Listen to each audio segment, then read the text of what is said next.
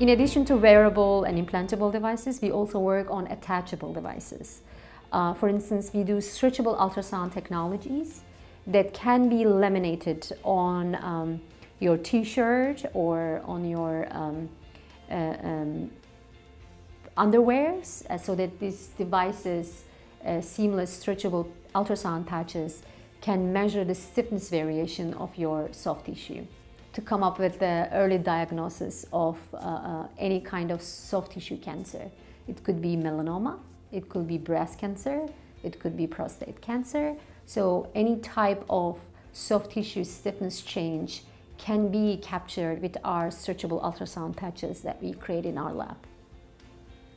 In one cases, we want these devices to be a part of your textile, but it's kind of a composite way. You have your t-shirt and you have a space for the electronic piece to be laminated, and you laminate the device and you secure it, and then you wear your t-shirt.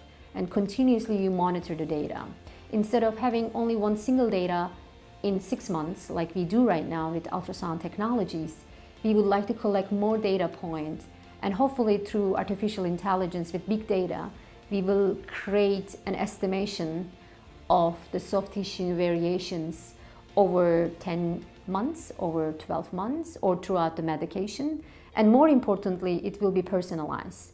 Because when we are sick, we take the drugs, our response to the drugs, or the food that we eat, the sleep that we have are totally different from each other. But we don't necessarily capture all these effects on the body itself. So with our seamless technology, we want to wear the device as long as you're happy with it, and collect the data, more data, and then create a patient-specific map and understand how the tissue itself is responding to the medication that you have, or the food that you eat, or the sleep that you intake.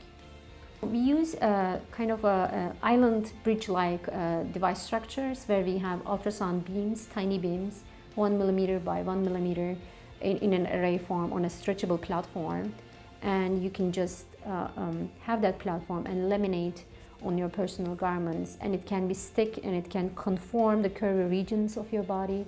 It could be your leg, it could be your breast, it could be on your arm, and you can measure the stiffness variation on the top layer of your skin as well as you can go in deeper version, especially if you have a stiffer tumor in 1 or 2 centimeter depth. You can also change the frequency of your ultrasound beam and screen the tissue from top to the bottom with the different thickness values that you are interested.